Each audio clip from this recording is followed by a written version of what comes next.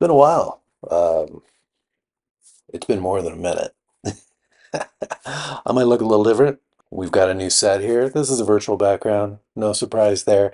The set is under construction. So here's what happened. Where have I been the last couple of years? Very busy. My professional life has kind of taken over in unexpected ways, and I stepped away for an interesting new opportunity. Making videos was just not an option anymore. Something had to fall off, but I missed it. I missed creating. I missed the process. I missed the editing. I missed teaching and sharing. I needed to get back to this. I needed to get back to creating content, sharing and teaching, which is something I love so much. What are the barriers to entry? Why do I not create content as often as I want to? And there's a lot of factors. What's going on with work? What's going on at home? And some of those specific things are tough to really adjust, to slide up or down. There's also a third factor, and that is, how long does it take for me to set up, to record a video, and get into that space where I'm editing and creating and ultimately delivering content to you? One of those challenges has always been using my existing office space as a set. The engineer in me wants everything. I want lights, cameras, and sound. I want all these things. So ultimately I realized I had to skinny that back a bit and say, I can create good content if I make a couple of compromises versus great content that I never create because it takes so long to set up, tune, record, and get going. We have an extra guest room. If you have a guest room, you know how often you have guests in that room.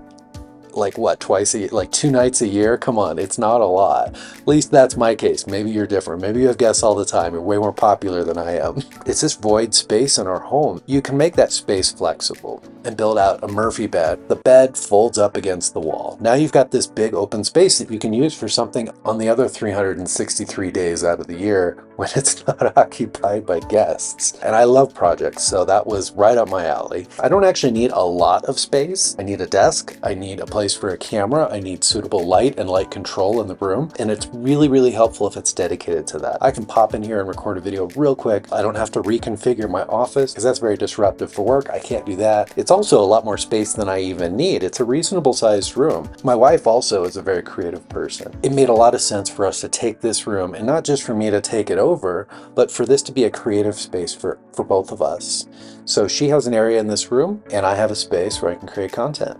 We coexist in this space, and she's not actually here, but it seemed like it would be fun to wave as if she was off camera. She's not actually here.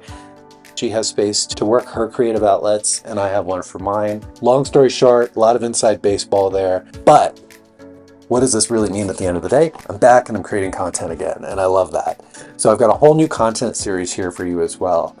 An area I'm going to focus on real deeply as a good introduction and reintroduction to my channel is home automation. It's an area of technology that has been near and dear to me for the better part of 2 decades. It's something I'm really passionate about. We're going to start with some base topics and we're going to move on through. For those of you that are home automation enthusiasts, you know that that feeds down a lot of rabbit holes. So we're going to be deep into the IoT world. We're going to be in C++ building circuit boards. We're going to be in 3D printing, graphic design, and UI design, and workflow. All the wonderful things that home automation and the integration of those parts tap into. So please join me in this.